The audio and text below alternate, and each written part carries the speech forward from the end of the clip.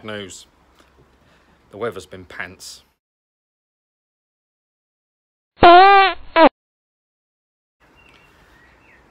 because of that weather, it's going to be a bit of a short video and a bit bitty, to be honest, so I apologise for that.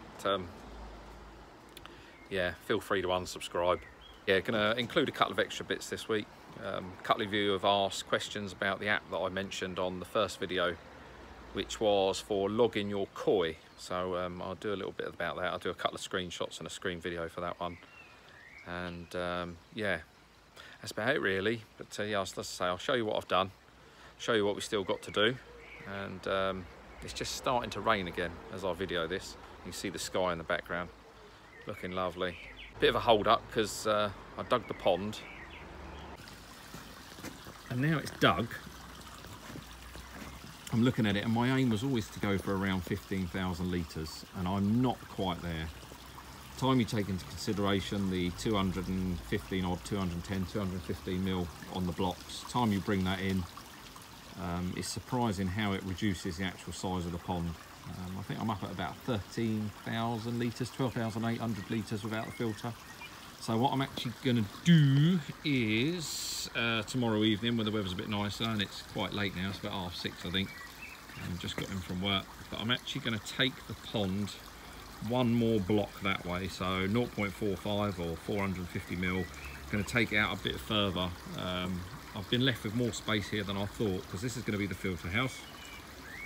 And I thought this actual distance between the edge of the pond and here, and in particular here and here where our stairs are, as the dog has just nicely showed, was going to be tighter, but it's not. I've actually got a bit more room to go a bit further. And I think after building that one, I think I would really kick myself if it wasn't the size that I wanted. And spending a fair bit of money on this one, so I don't really want to be digging it again next year. So yeah, so without further ado, enjoy the rest of the video, and feel free to come and cut my grass. Ciao. Here we go, for those that are interested. This is called the NVN app. Just download it from the Apple Store. Basically an app to, rather than keep them on Excel or on paper, it allows you to upload photos and just keep a log of your koi and their sizes. Also has various other features, feeding recommendations, medication recommendations. Has a library of documents that show you all the different koi types, colours, varieties, scale types, etc. Also has, just coming up now, a load of documents, information and helpful guides. But really what we had it for was just for the kids, so we can actually upload photos, we could monitor the growth of our koi, and just have some pretty photos. So yeah, there it is. Sound probably won't be so good because we've got the fountain in the background. A couple of people asked how I'm getting on with the 100 micron. At the moment I'm around 2 to 3 days between cleaning, which it's a bit of a pain, to be honest. I was hoping it'd go a bit longer, and it was with the 200 micron. But yeah, it seems to be doing its job, and it's fairly simple to clean. That's about 2 days worth there at the moment, but it was still functioning. It hadn't stopped working, so I could have left it probably another couple of days, but yeah, the fines and that's taken out down to your sort of grains of sand, and yeah, that's pretty chuffed with that. If I use my finger for scale, you can see the little bits of crap that's taken out. So yeah, happy. Just give it a hose off and chuck it back in. White hammers down outside. I thought I'd just have a quick tot up of the old numbers to see what's left to spend. Golly. Evening, ladies and gentlemen. You catch me just measuring a good 8 inches. But, yeah, I don't know what you lot were thinking, but shame on you. So all I'm doing is not much going on. I've just finished work, and what I noticed, young lady, what I noticed was because we've now excavated in front of the decking area, underneath that is the old concrete patio that we built over. But what's happening is a lot of the water is then travelling through the patio and then working its way down to here. Had a sort of partial collapse there, and after digging that hole, I don't really want to keep digging it, So I've just dug a French drain along the back, and I'm actually going to pull the parameters of the pond in ever so slightly. So I've brought that in about 300 mil, and then that just allows for the water to go down the back of the blockwork. And then what I'll do is I'll backfill in P beach or 20 mil beach, and a bit of Taram, and just make sure that water can get away. But yeah, piles of dirt everywhere still. The skip did arrive. That's full up. And obviously my bottom drain arrived, so I'm just trying to get this the base of this level now, so I can dig. What I'm going to do is dig a little pit in the middle, just to put 3 inch of concrete, just to get my bottom drain sat on. And the good news, I was going to go drum. I was tempted, very, very tempted, but a guy on one of the forums, actually, I picked up a Nexus 320. So it was only used for, I think he said 4 months on a quarantine tank. So for the price, I couldn't turn it down. And then if I need to, I've got my DIY sieve anyway, running 100 micron. And that's running, I've got that up to between 3 days now for cleans. But yeah, it's probably going to be longer than the normal week for an update, because things are moving a bit slowly now because of work. It's been very busy, but I've had a couple of problems with the existing pond. Just trying to get to the bottom of it. I've done parameter checks, I've done microscope checks from scrapes, and got a lot of flashing going on.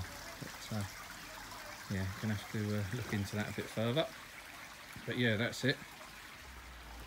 So yeah, that's the hole. I'm just going to double check the pegs, and then this weekend, it's what day is it, Eve? Wednesday? Wednesday, yeah. Wednesday, so do a bit of titivating around for the rest of the week.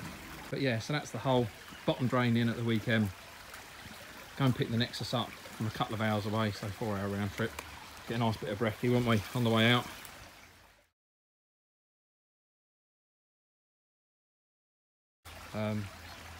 But yeah, other than that, it's moving pretty slowly, so it's going to be a little bit of a wait.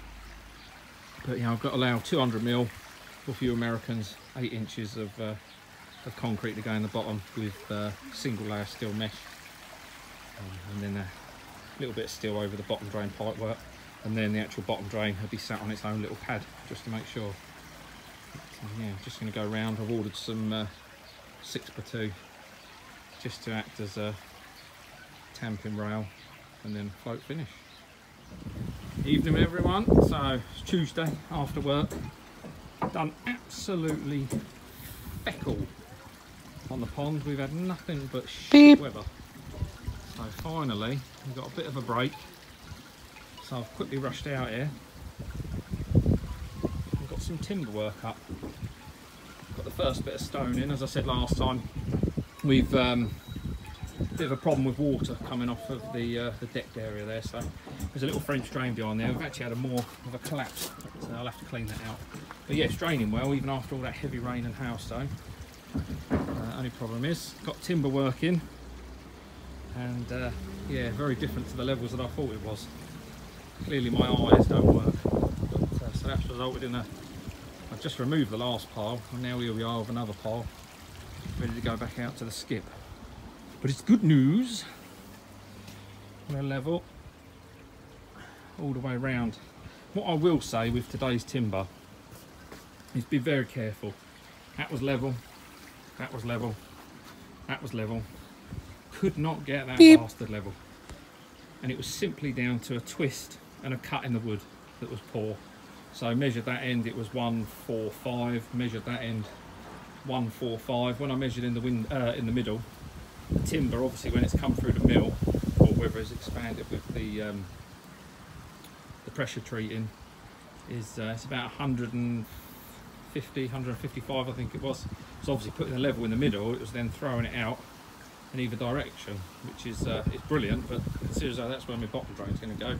That would be perfect, wouldn't it, having water that goes to either end of the pond with all the shit that don't go to the middle. But yeah, so now, just for Stephen Gates, I'm going to finally get on with my bottom drain. So got a couple more pegs just to put in heart and here, just so I can dig the embankment out. Now I know exactly what I've got. So I need to work out what centre for the bottom drain. Only got a single one going in, so that'll literally be taking cross-reference from either side, obviously where they meet. pointing in the wrong direction across. Where they meet in the middle, that's obviously where my bottom drain is going to go. So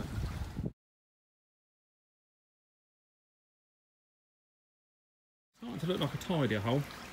I'm actually just robbing type 1 from the driveway. I've allowed, we got 8 inches for the Americans or 200mm for the sensible among us.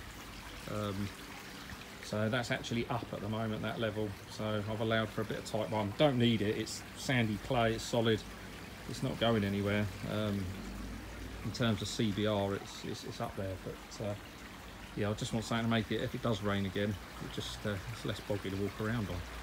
But yeah, get the bottom drain in. And then I think concrete is booked for, it's Tuesday night now, so it's booked for, is it Saturday coming? No, we're doing some fencing Saturday coming. I think it's the following Saturday concrete's due. So I want to have all the bottom drain and everything in. I want to have all this levelled and tidied. The Nexus is obviously now through the gate, despite, I mean, it must have been the wife that measured it. It couldn't have been me. But, it's all good now. Don't need to worry. But yeah, I'll see you in a bit. Right, just a little tip for you. The phone is currently wedged against a rock, which you can see here. So apologies if this isn't super clear, but let's get out of focusing. If you're using string lines, like I just was just then for finding the centre point for my bottom drain, get my words out, rather than tying knots all over the place, which A, buggers up a string line,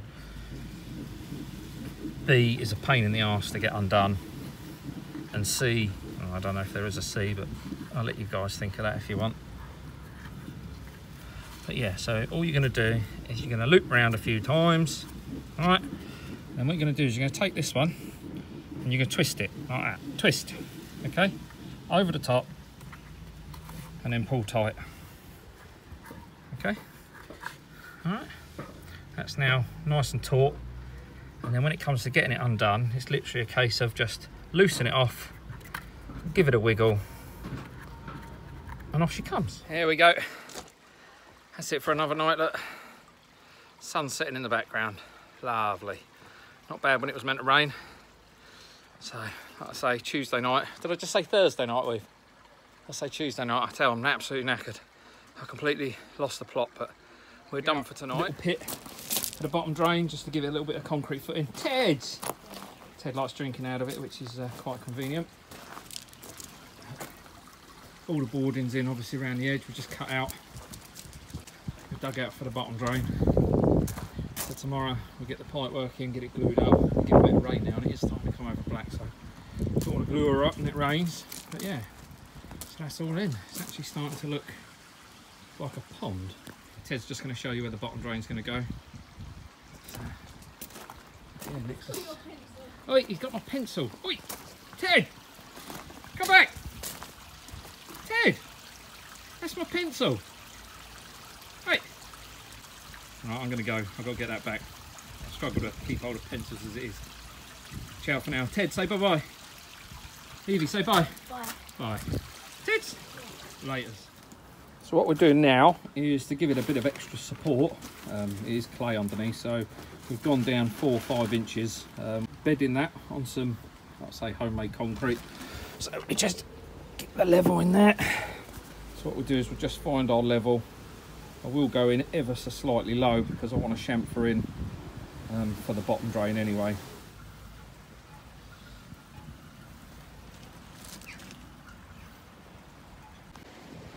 Good news, finally putting that bottom drain in. The bad news, I don't know if you can hear it, I'm not going to be able to film a lot because the wind is howling. It's we got 50-60 mile an hour gusts here, so I'm guessing coming into British summer they just wanted that to go with the hailstones. We've had the bit of snow, we've had the heavy rain, we've had the flooding we've had, and yeah, we're going to get it done. So got my pipe and everything ready. The bottom drain fixed in yesterday, just fixed in place to give it a bit of support, sitting on a slab as we mentioned. We've got our easy bend, 90-degree bend. We want it as a gradual, easy. We don't want any sharp turns or anything. We don't want to be gathering crap. And obviously it's the big boy, it's the little boy. I'm probably closer to this one. And then obviously we've got our pipe. Don't need to worry about any of the attachments for the air at the moment. Yesterday we actually dug the pond another ½ a metre in length. As I said, I weren't overly happy with the amount of litrage that I've managed to get, but we've gone an extra ½ a metre in length, so it gives me over a block. And that actually, surprisingly, at 1.45, 1.5 deep, that equates to, I think it was about 1,800 litres, so it's quite shocking what a difference it makes. And the pond just overall, excuse the wind, the pond overall, it just looks a bit more rectangular now, so I'm happy with that. All the base is ready for concreting Saturday. We got the steel mesh on order, concrete with fibres is on order. I got blocks, cement, sand turning up next week as well. The skip's pissed off, which is good because I'm sick and tired of looking at the mud that we had to haul out. Oh, and there's a nationwide shortage on cement, which is helpful. So not wishing to teach anyone to suck eggs or anything, but basically just cutting this with a fine tooth handsaw, and then what we'll do is we'll file the edges and give them a sand up with a real light grit. And the other thing, be sure of your measurements. So I've now got 3 metres of 4-inch pressure pipe, so anyone down in the southeast that needs a bit of pressure pipe, be sure to hit me up, yeah? Because there's an idiot this side that can't measure properly that's apparently got some in his garden. But yeah, crack on. As I said, you can see where that one's freshly sawn. If I can get it to focus, you can see all the old Christa burrs on there, so give them a good sand. A file if you need to, but a good 220 grit, 150 grit. Removes them nicely and doesn't cause too much scoring that could lead to possible leaks. Just giving the old girl a good clean out before we insert it. Nobody likes a dirty hole. So yeah, just making sure you get right back in there against the old flange. Give the good flange a good work to get all that dirt out. Make sure we get a nice clean. I'm just using alcohol wipes. Don't know if that's a good thing or a bad thing, but seems to be removing the dirt nicely. Who were her, missus? So another top tip when you're cutting this pressure pipe is it's not hard to cut, but it's quite fiddly. So obviously you don't want to be going out spending lots of money on saw horses and God knows what else. So you want to find the cheapest thing you can that you can rest that pipe on steady. Because what you don't want, I mean this is very, very serious, what you don't want is a wonky cut. So you want something stable, something cheap, and something that's not going to moan. You all right down there, Ev? Yeah. Sure? How much longer are you going to be? It's as long as it takes, son, as long as it takes. Gotta love a good mix. So what we're doing here is just knocking some concrete, just to support that bend and make sure there's no movement. We'll run a bit of concrete through here. We'll cut the splodges of concrete just along the pipe, just to make sure, obviously, when we do the main concrete next weekend, there's going to be no lift. Obviously we'll fill that as well. So got pipe in level, I've got the air feed running next to it, but yeah, that's nice and level. The glue was an absolute shitbag. I think it's 725 wet or dry, or wet and dry, but it just goes off so quick. So probably a job for 2 people really, but it can be done on one, but it's always better in 2s, isn't it? There we go. So the sun's pretty much going now. It's about 8:30, I think. Finally got there, so the bottom drain's in, level. Got our concrete, started to build the ground back up. So now obviously have, once that's compacted, that'll have type on. And then the concrete, and then after that the filter shed, or filter house, whatever you want to call it, will be built off of that. So steel gets delivered Wednesday next week, and then yeah, concrete, and we can finally get on. So that's it. I'm knackered. It's been a long day. I've got to work tomorrow, so I'm going to go indoors, have myself a bowl of cereal, and then I'm going to bed. But yeah, thanks for watching. I'll look forward to seeing you next time, and hopefully you enjoyed the video. I'll catch you soon. Ciao.